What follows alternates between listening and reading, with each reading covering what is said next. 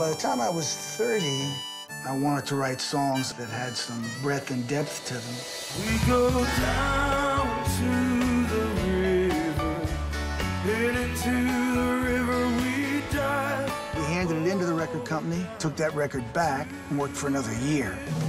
I can remember being exasperated that we couldn't produce an album out of the reams and reams of material that we had.